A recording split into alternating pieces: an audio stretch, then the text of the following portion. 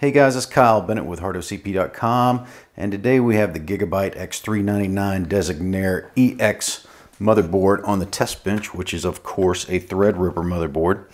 And we're getting ready to test this, but as we've done with some previous boards, we wanted to check out this socket and just see how good it was, or how easy it was to access and install our CPU on first take. So this socket has not been removed, or has not been opened rather, and so we wanted to see how easy it was. This is a Foxconn socket, so this is the one that gets the bad rap. The Loach socket's supposed to be the better socket, but let's see what happens.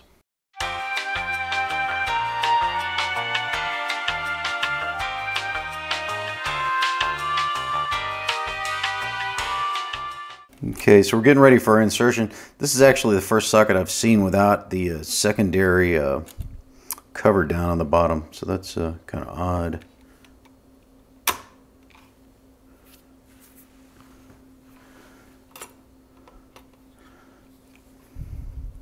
let's see, this one feels good.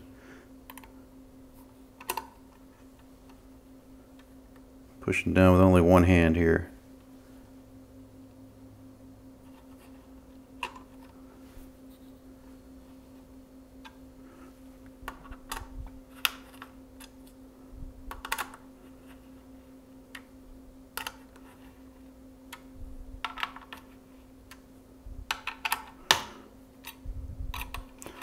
That one gave up the ghost right there.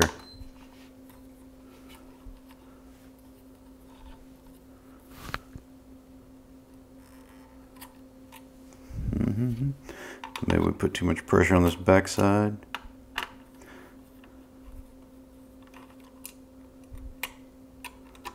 Trying to do all this with one hand to show you how easy or difficult this ends up being. Okay, so that one's definitely caught.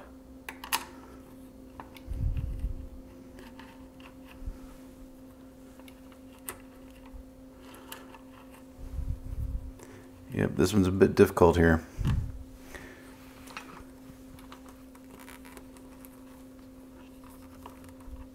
That one finally caught, but I did have to push down pretty good. And that one's in. So let's now torque all these evenly.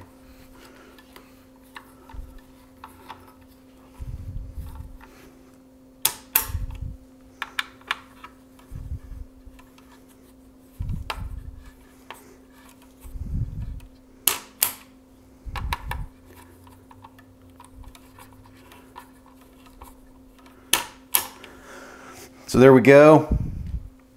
So while this has been the most difficult one I've had to deal with, this is the Foxconn socket, it was far from actually difficult. Yeah, I had to exert a little bit of pressure to get it thread down. But really what I feel is, if this had been a system I just paid, you know, $500 for the motherboard and freaking $1,000 for the processor, I'd probably want to be handling it with kid gloves, and that might make me feel a little bit uneasy about it. But as long as you're on a decent surface and you don't have to really worry about applying pressure on these. But definitely this is the most difficult Foxconn socket I've had to deal with to date.